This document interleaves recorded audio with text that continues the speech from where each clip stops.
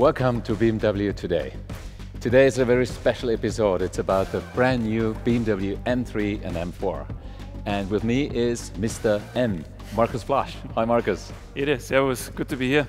Nice to see you again. Yeah. Thank you. Hey, M3, M4, stunning setup, the cars. How important are these two products for your company? Well, you know it, right? M3, M4, it's our icon. It's our most important car, and the entire organization in 2020 is 100% focused on making this happen, preparing for the launch, because this is so important for us. If this is your most important vehicles, I'm sure you have a bunch of new technology approaches and other highlights with us. Would you name a few of them? Well, the ballpark figure, so to call it, 480 horsepower to start with, 510 in the competition, all-wheel drive in the competition, and automatic transmission, rear-wheel drive and manual transmission on the M3 and M4.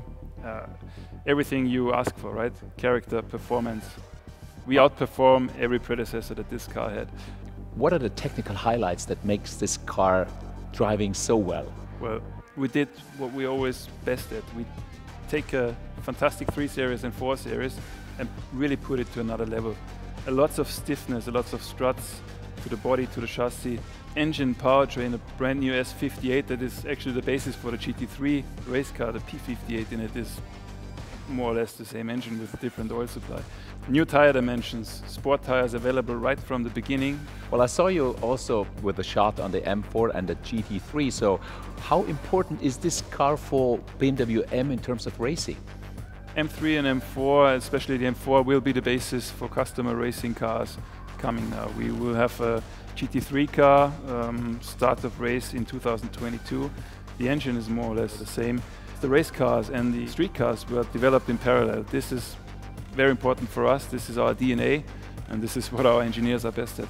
These cars have stunning colors. I haven't seen them. Are they brand new in the M3 and M4? Sao Paulo yellow. It's a brand new unicolor. We developed this especially for the M4 launch. And behind me is Isle of Man green, a metallic color, a little more subtle, but not too much. Yeah. Okay, well, I can also see, you know, the front design. You've made M3, M4 looking similar, and for the 3 Series or for the M3, that's a brand new face. Why did you make that move? Well, first of all, there's a lot of functional requests for the cooling air intake, and we derived the optic with a minimalistic design purely from motorsport. We don't have a kidney frame, for instance. It's just high-gloss elements and then the color of the car. Also, if you look to the bonnet, the way the bonnet takes on the form of the kidney grille, I think dramatic is the least we can say, right? It's slightly like a GT car, eh? There is a whole lot of specific design elements when I look at the M3. For example, this blackish area on the bottom. Would you give us a walk around to explain some? Sure. I mean, the rocker panel optic that we have on this car, always in high-gloss black, is derived from motorsport. It's dramatic, also reminiscence to the E30 M3, and this black section stretches out along the entire car, front and rear. You can only top it with some carbon fiber elements that are options, and you can see it on the yellow competition version.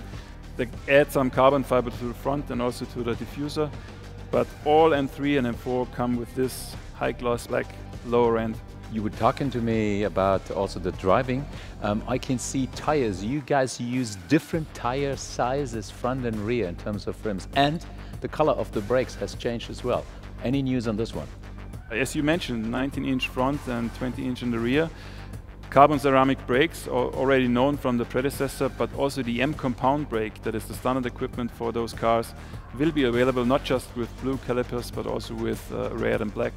You can even individualize the optics of your brakes in this car. And what variants of the car will be available? We will start with M3 and M4 with 480 horsepower with manual transmission. Then there is an automatic transmission on all competition models, 510 horsepower. Middle of next year, we will also bring all-wheel drive variants, pretty much the same system as we know from the M5 and M8. Switch off front axle if required.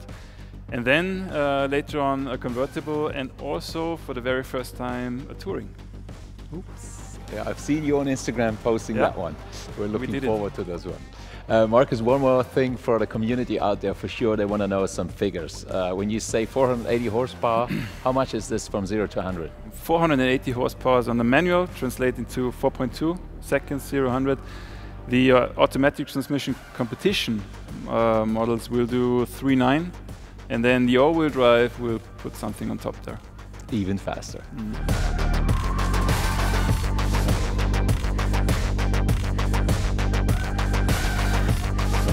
Marcus, I can't wait to see the rear. Yeah, but before we go to the rear, most important on all generations M3 is the wheel arches in the rear. We had to fit in special M axles, and this body actually is almost 80 millimeters wider than a standard 3 Series. Very dramatic styling and quite obvious. That is massive, and as I said, this screams like drive me. Yeah, and it also screams 4 tailpipes, 100 millimeter diameter. You can have them in black as well if you go for the competition. Right. Then the black element of the rocker panel, it carries on into the rear, and also the fins from the carbon roof are taken over in the fully functional diffuser. Ooh, it's all matches, hey? Yep. That is a massive rear. That is a statement, huh? M3 statement for the next years. I can see a lot of carbon on the inside on this M4 over there. Should we have a look in the interior? Yeah, let's do that. Ede, if there is one single feature that really stands out on those two cars, it's the carbon bucket seat. For the very first time, we have a fully adjustable carbon bucket seat, electrically adjustable, and still 10 kilos lighter per car. And the looks, I mean, this is race car style par excellence. That is stunning. All of the points on the M3 M4 are now mind-blowing. And the setup of the car itself, I can see there's a whole lot of new features in the car as well. I mean, the carbon fiber package we touched already. Carbon fiber console, also this trim parts carbon fiber, then the steering wheel cover as well as the shift pedals made from carbon fiber. They are more ergonomically than we normally do this at BMW. They are longer, and with the M Drive Professional you even got a fully adjustable traction control on top of the well-known MDM system. 10 clicks. Depends on how lucky you are and how good you are. Yeah, I've seen this in one of your development prototype cars, which wasn't looking that nice here, and I could check it out on the wet circle and the dry circle. It's really magic. For everybody out there that doesn't know it, there's a drift analyzer tool in it that shows you how many meters you drifted, what is the angle, and it gives you even stars for your drift. Couldn't have explained it better. Yeah, well, we got to drive this one. Marcus, I can see also a track mode on the M4 here. Is this also part of the new setup possibilities? The track mode is available and part of the M Drive Professional. It takes away all the information that you don't want to know when you're on track. There is no phone calls, no other signals. The center display turns black. The focus of the head-up display and everything, the shift lights, it really narrows down to what you need in this situation. Well, you haven't explained this outstanding color setup. Oh yeah, matching to the all-new exterior paint, we got Yas Marina blue with matching yellow Alcantara and stitching. This is, for me, a wonderful combination, and I think this is a car that can really wear it. It's really an outgoing character, I would say so. Good. That was the interior. Ede, I got something else for you. What do you got on top? Follow me.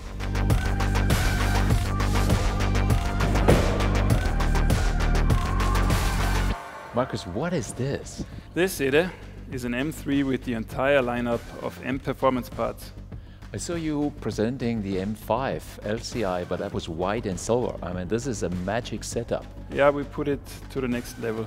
You see a lot of functional exterior elements, a lot of carbon fiber. The wheels are 1 inch larger, 20 inch in the front, 21 in the back. A fully adjustable chassis, standard setting 20 millimeters lower than the standard car. Carbon fiber on the side, functional winglet, and then the highlight definitely is the rear. Fully functional wing, but have a look. This exhaust made of titanium. It's 7 kilograms lighter than the standard exhaust. It sounds spectacular, even though it's street legal, and I think a very, very distinctive feature. Impressive, brutal, and excessive setup, I have to say so. Well, Markus, let me sum this up. The M3, the M4 competition, now the set with the M performance parts. It's magic. That's it. No, that's not it. There is one more thing. Follow me, please.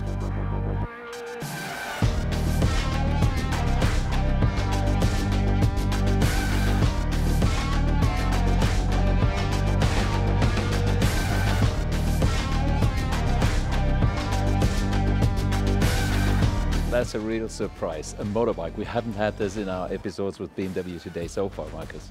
Well, we as BMW M, we have a 22-year-old tradition with MotoGP. We're the official car supplier, so it's in our DNA, as well as this bike from the racetrack to the street. This is the brand new M1000RR. I can't wait to ride this bike. There's a lots of functionality to it. It's not just optics, it's not just design. But I think the probably best guy to explain this to us is Markus Schramm, head of BMW Motorcycle. Hi Markus, hi Ede. It's great to be here. The world premiere of the M1000RR indeed marks a milestone in the history of BMW Motorrad. The most powerful bike we have ever built includes the most powerful letter in the world in its name, M. The history of the development of the new M runs straight from the racetrack to this new high-performance serial production supersport bike. And the experience and knowledge gained from our World Superbike Championship racing has been directly incorporated in the new M. The new M embodies pure motorsport racing in every single aspect, from its breathtaking design to its powerful performance. And this is exactly what this bike has in common with the philosophy of the M vehicles on four wheels. Born on the racetrack, everything is based on the perfect interplay between dynamic performance, agility, precision, and suitability for everyday use. So I'm looking forward to be with you on the racetrack with the new M. I take the challenge. Great. And I join you guys on four wheels then. Thank you, Markus. And thank you, Markus. That was BMW Today, an outstanding episode this time, an M3, an M4 competition, an M3 with performance parts, and the M bike. 4 highlights in one row. I hope you guys give us your comments and likes right down here. Thanks for watching.